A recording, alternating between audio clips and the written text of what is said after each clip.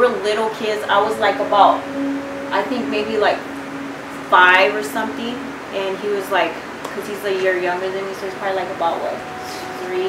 We slept in the same bed, and so for him, in order for him to go to sleep, I had to literally like scratch his hand in the middle so he could feel that I was right next to him, and that's how he fell asleep. So I remember that to this day.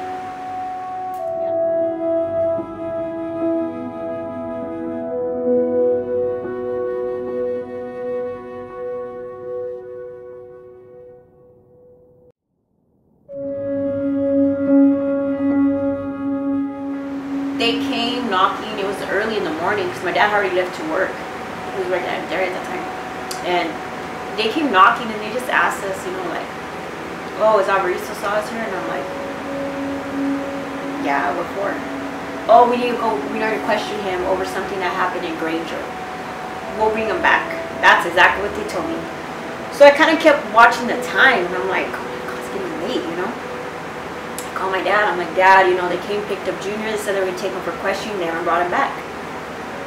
Well, then Dad called, and that's what they told us, that they were going to charge him with murder. We were just shocked. We didn't know what to do, you know. We didn't know where to go to, who to call, or anything.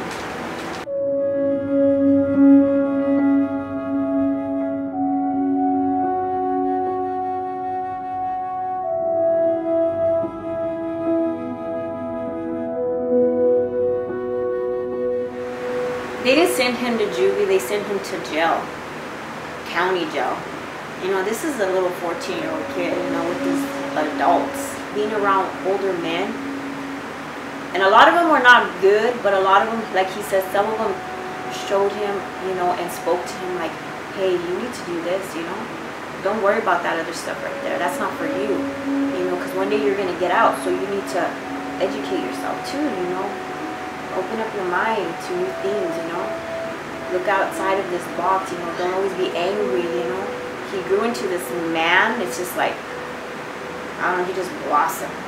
That's how I see it, from this kid that went in there disappointed, angry, you know, sad, to a person right now that is like so humble. And people are like, oh, I would be so angry and pissed. But like he says, where's that going to get me? It's going to get me nowhere. So I want to go out from here with humble and peace in my heart, because that's what God wants me to do. So I'm going to do what God asked me to do. And He's been doing that ever since then.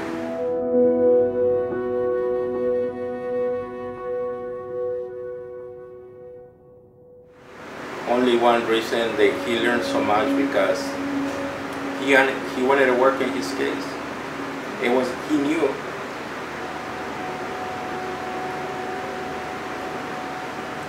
It was the only way he was going to be able to do it, because we don't have the money to do it. We're not a rich people. We don't have the money, you know. And out there, you know, you need money to fight those kind of cases. You really do.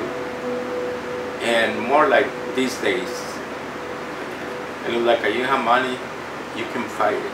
If you don't, you don't. That's the way it is. To me, my job is right there, be by him.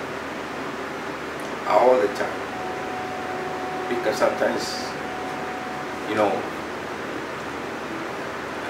he get frustrated, you know, he be waiting, and so, like I said, my job is right there, be by him and talk to him.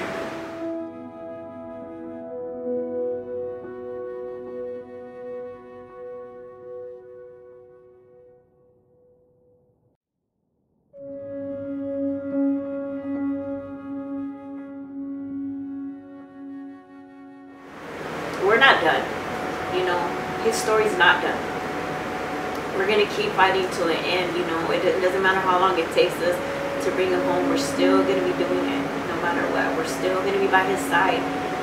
We're still gonna keep on fighting for him until he comes home, you know. And we're not giving up, and neither is he.